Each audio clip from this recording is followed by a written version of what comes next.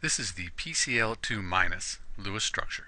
Phosphorus has 5 valence electrons, chlorine has 7, but we have 2 of those, and for the negative sign up here, we do need to add another valence electron, for a total of 20 valence electrons for the PCl2- Lewis structure.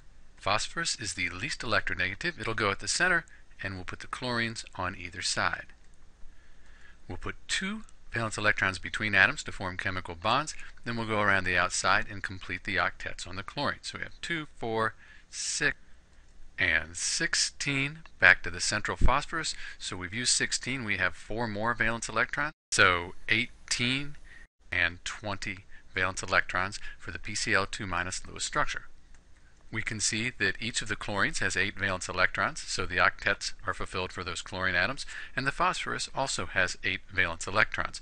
So we've used all 20 valence electrons, and we have satisfied the octets. One last thing we need to do, though, let's put brackets around it and a negative sign to show that it is an ion. So that's the Lewis structure for PCl2-. This is Dr. B, and thanks for watching.